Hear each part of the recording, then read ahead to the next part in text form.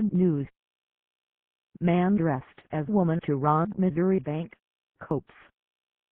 A cross-dressing suspect wore a brown wig with blonde highlights and gold-framed costume glasses when he demanded money at a UMB bank in Raytown on Monday afternoon.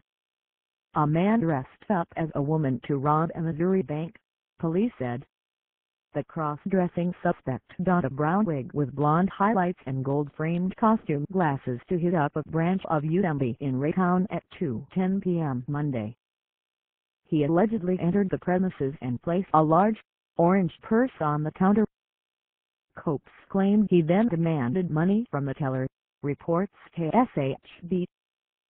He did not show the weapon, but fled outside and left in a southwest direction on foot after cash was placed into his bag.